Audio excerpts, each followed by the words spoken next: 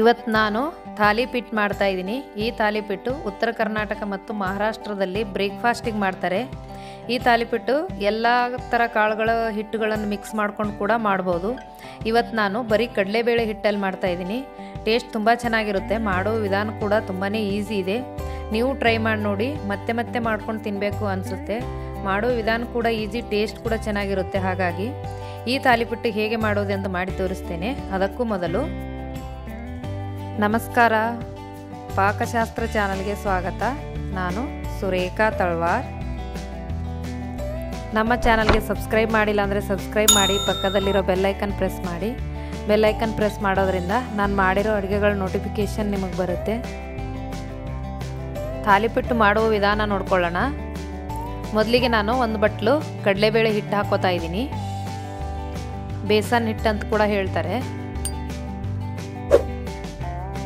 ಇದನ್ನು ನಾನು ಸ್ವಲ್ಪ ಸ್ವಲ್ಪನೇ ನೀರು ಹಾಕ್ಕೊಂಡು ಇದರಲ್ಲಿರೋ ಗಂಟುಗಳೆಲ್ಲ ಒಡೆಯೋ ಥರ ನಾನು ನೀಟಾಗಿ ಕಲಿಸ್ಬೇಕು। ಇದಕ್ಕೆ ನಾನು 2 ಈರುಳ್ಳಿನ ಸಣ್ಣದಾಗಿ ಕಟ್ ಮಾಡಿರೋದು ಹಾಕೋತಾ ಇದ್ದೀನಿ। ಇದಕ್ಕೆ ಒಂದು 4 ಹಸಿಮೆಣಸಿಕಾಯಿ ಜಜ್ಜಿಬಿಟ್ಟು ಹಾಕೋತಾ ಇದ್ದೀನಿ। ಒಂದು 2 ಟೊಮಾಟೋನ ಸಣ್ಣದಾಗಿ ಕಟ್ ಮಾಡಿ ಹಾಕೋತಾ ಇದ್ದೀನಿ।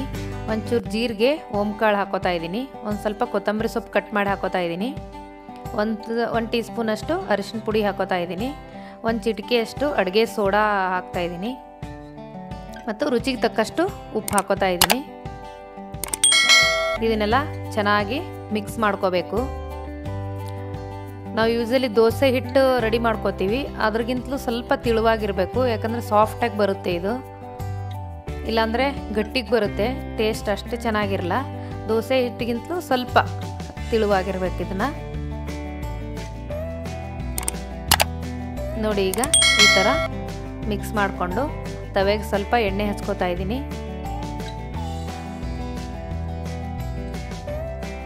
ಎಣ್ಣೆ ಹಚ್ಕೊಂಡು ಈ ಥರ ಸುಮ್ಮನೆ ಇದಕ್ಕೆ ಚೆಲ್ಲಬೇಕು। ಇದು ದೋಸೆ ಹಿಟ್ಟು ಥರ ಇರೋದಿಲ್ಲ, ಹಾಗಾಗಿ ಸ್ವಲ್ಪ ಈ ಥರ ಹಾಕ್ಕೊಂಡು ನಮಗೆ ರೌಂಡ್ ಬೇಕು ಅಂದರೆ ನಾವು ಇನ್ನೊಂದು ಸ್ವಲ್ಪ ಹಿಟ್ಟು ತೊಗೊಂಡು ನಾನು ಸೈಡಲ್ಲೆಲ್ಲ ಹಾಕ್ಕೊಂಡು ರೌಂಡ್ ಮಾಡ್ಕೋತಾ ಇದ್ದೀನಿ। ಈ ಥರ ಕೂಡ ಮಾಡ್ಕೋಬೋದು। ಇದು ಸಣ್ಣ ಉರಿಯಲ್ಲಿ ಒಂದು 4 ರಿಂದ 5 ನಿಮಿಷ ನಾನು ತವೆಯಲ್ಲಿ ಇದನ್ನು ಬೇಯಿಸ್ಕೊಂಡಿದ್ದೀನಿ। ಸ್ವಲ್ಪ ಎಣ್ಣೆ ಹಾಕೋಬೇಕು ಮೇಲೆ। ನೋಡಿ, ಈಗ ಬೆಂದಿದೆ। ಇದು 2 ಸೈಡು ಇದನ್ನು ಬೇಯಿಸ್ಕೋಬೇಕು। ಈ ಸೈಡ್ ಕೂಡ ಸಣ್ಣ ಉರಿಯಲ್ಲೇ, ಈ ಸೈಡ್ 1 ರಿಂದ 2 ನಿಮಿಷ ಈ ಕಡೆ ಕೂಡ ನಾನು ಬೇಯಿಸ್ತಾ ಇದ್ದೀನಿ। ನೋಡಿ ಎಷ್ಟು ಚೆನ್ನಾಗಿ ಬಂದಿದೆ, ಕಲರ್ ಕೂಡ ತುಂಬ ಚೆನ್ನಾಗಿ ಬರುತ್ತೆ, ಟೇಸ್ಟ್ ಅಂತೂ ತುಂಬಾ ಚೆನ್ನಾಗಿರುತ್ತೆ। ನೋಡಿ, ಈ ಸೈಡ್ ಕೂಡ ಈಗ ನಾನು ಒಂದು 2 ನಿಮಿಷ ಬೇಯಿಸಿದ್ದೀನಿ। ಈಗ ರೆಡಿ ಆಗಿದೆ ಥಾಲಿಪೀಠು।